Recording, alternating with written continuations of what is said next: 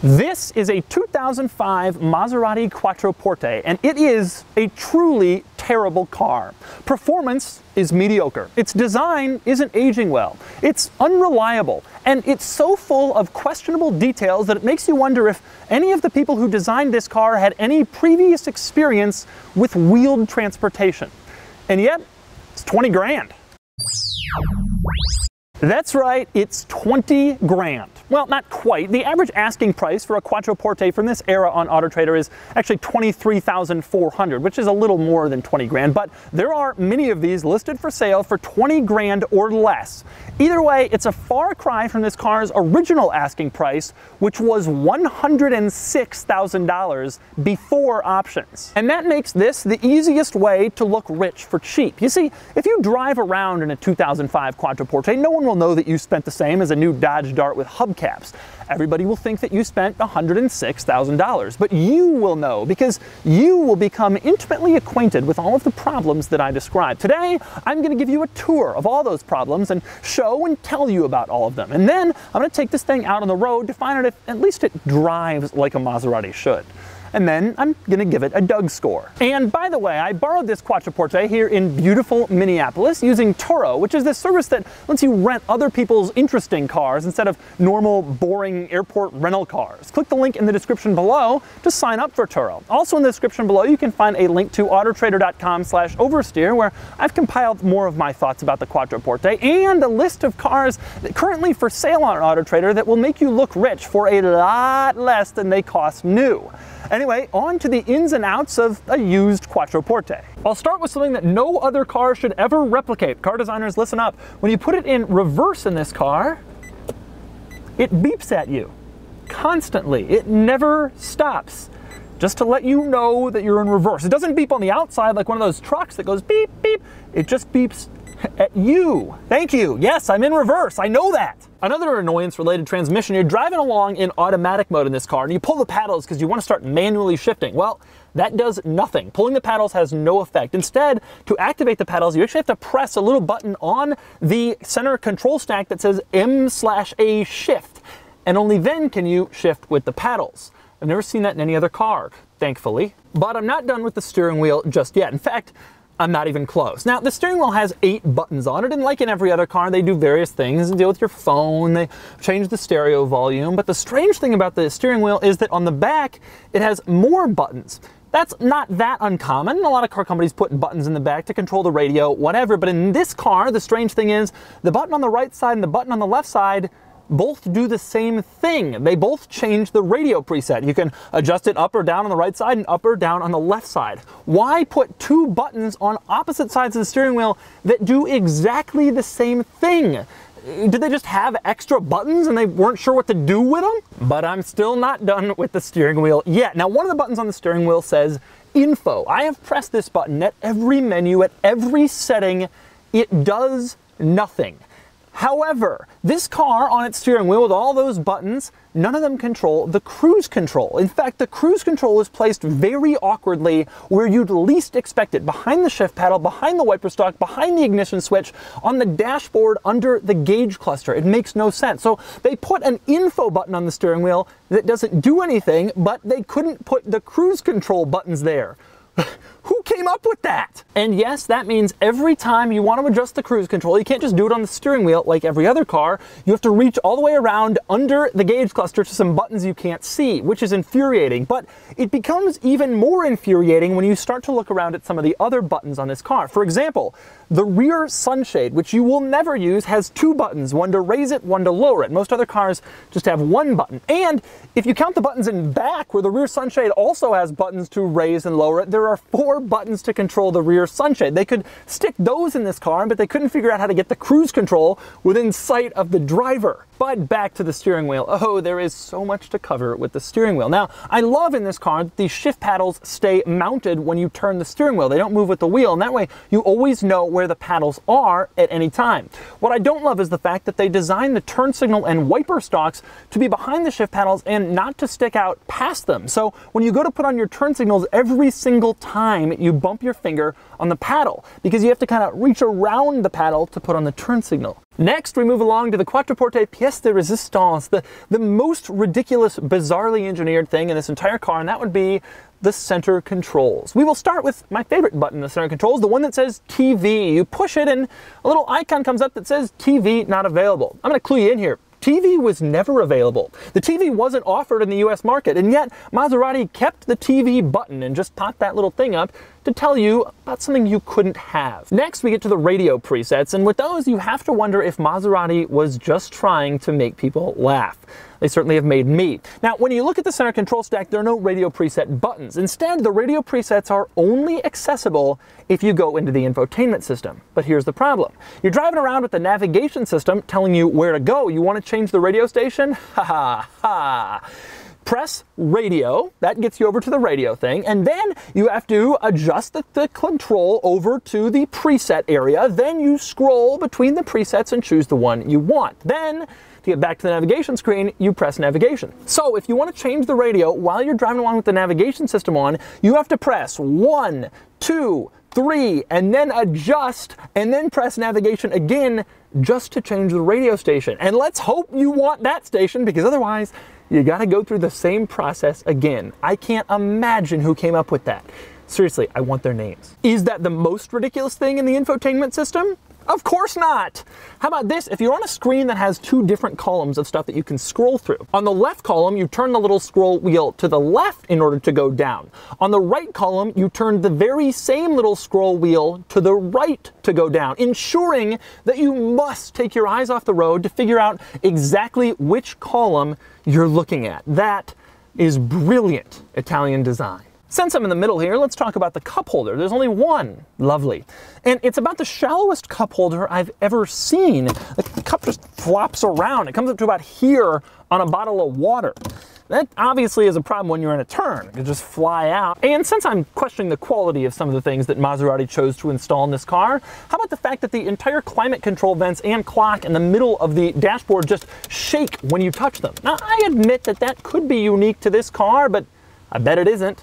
Another thing that shakes in the middle here is this really strange little tiny transmission lever that they put in cars for a few years in the 2000s. It's really stupid, and it just kind of shakes randomly unless you want to put it in gear. Another fun feature of the Quattroporte, when you turn it on, the check engine light is the very last light in the gauge cluster to go away. Sometimes it doesn't go away for up to 30 seconds, giving you a nice little pang of anxiety every time you start your Quattroporte.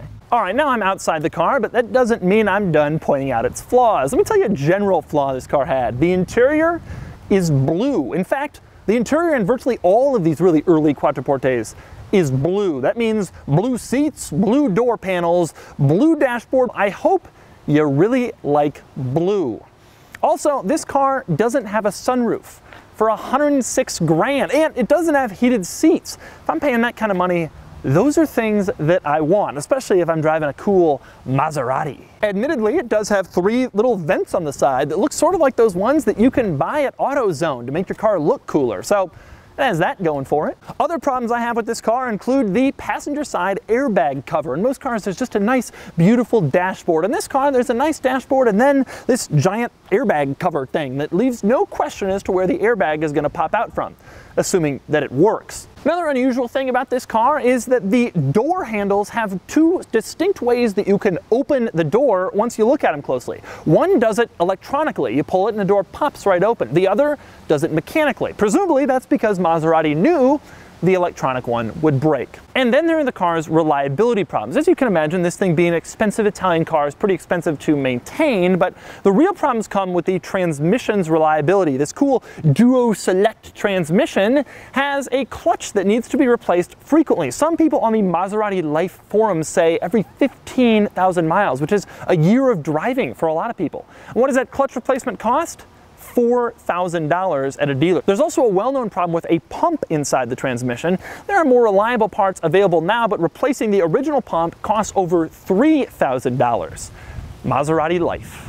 Now, I admit I've been very mean to this car, and there are a couple of cool things about it. For example, in back, the rear seats recline with the push of a button, which is something you don't often see in sports sedans. Also, the brake pedal has the Maserati logo on it. So it has terrible ergonomics and a horrible infotainment system, a bunch of the interior jiggles, there's no sunroof, there's no heated seats, it has these ugly little vents on the side, the car looks generally outdated, the interior is blue, but every time you push the brake, Maserati logo. Yeah, not so bad now.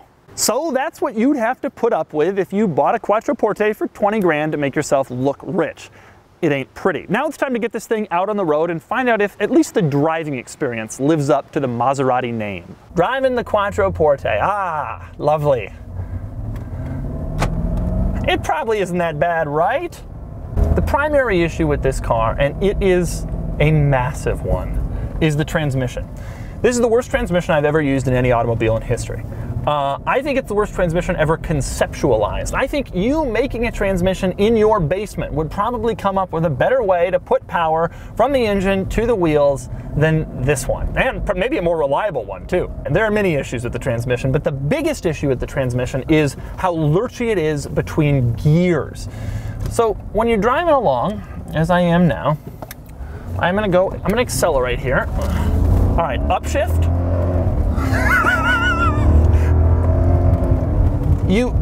It's almost like you're driving with a learner driver who's trying to learn how to drive stick shift, and they're kind of jerky and they're slow to put it in gear, and the revs fall when they put the clutch in before they get it in the next gear. It is almost aggressively bad.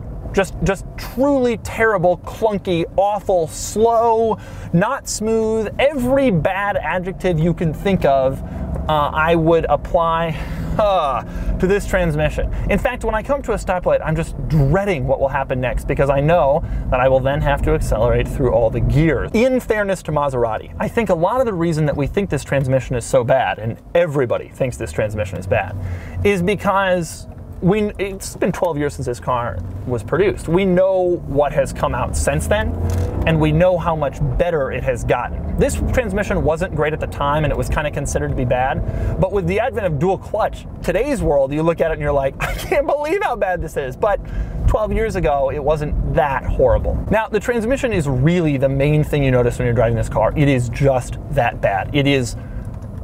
To me, it almost makes the car undrivable. Also, in fairness to Maserati, they realized early on how bad the transmission was.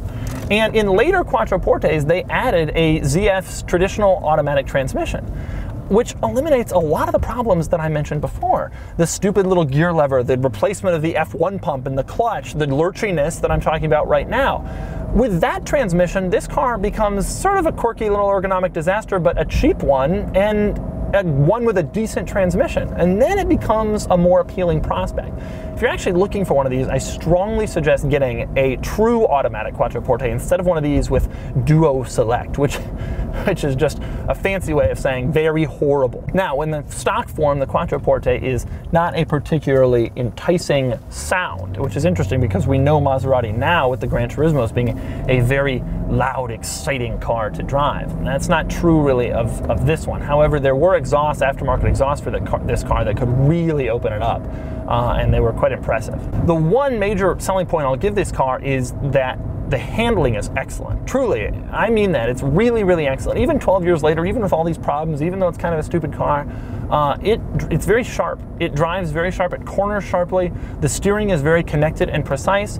At the time this car came out, BMW was obsessed with just forcing big power into the M5. Maserati went with less power. This car only has 400. The M5 had 500. But instead they wanted to make the car sort of more lithe, more tossable, and they succeeded in that. It does a really, really good job going around corners. It's fun to drive, but then you do the transmission shifts. Oh, the brakes are strong too. I mean, this was a performance car. In every sense, this was a good performance car, except it didn't sound that great, and the transmission just ruined the experience. It didn't dull the experience. It didn't make the experience less interesting, less exciting.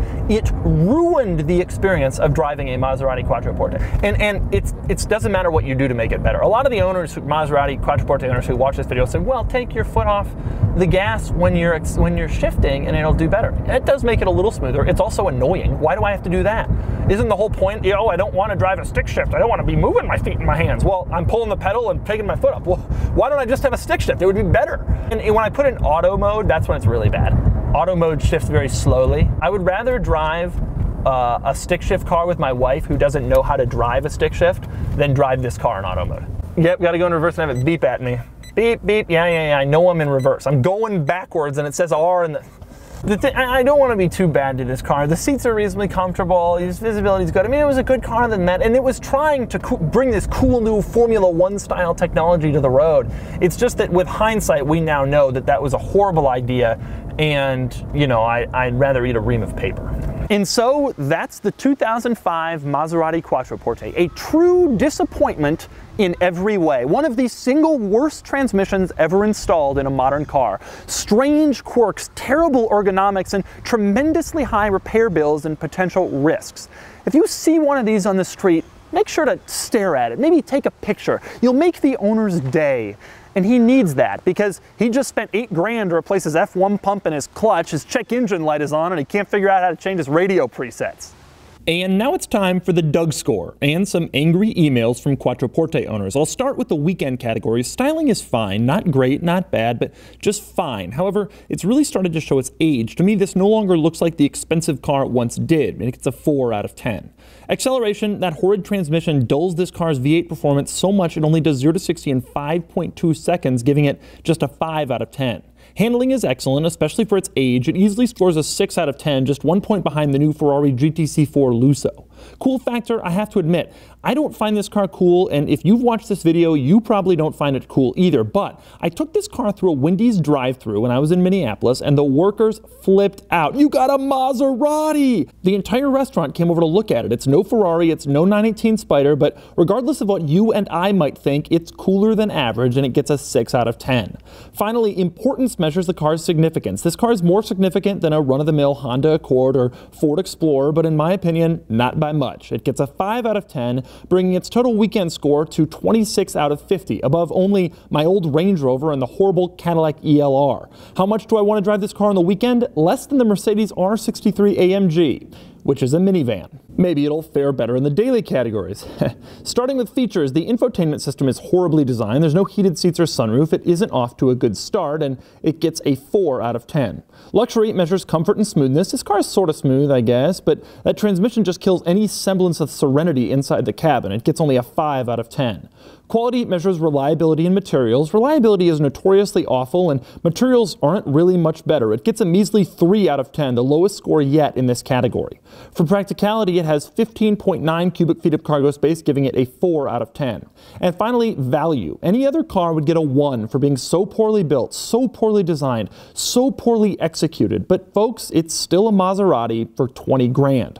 Argue with me all you want, but ask someone who isn't into cars if they want a Maserati for $20,000 and they'll ask where to sign. It gets a 4 out of 10, bringing its total daily score to 20 out of 50, worse than every other car I've ever scored except for the Ferrari F40. That seems about right. In the end, the total Doug score is 46, making it the second worst car I've scored. Yes, Maserati Quattroporte owners, thank God for the Cadillac ELR.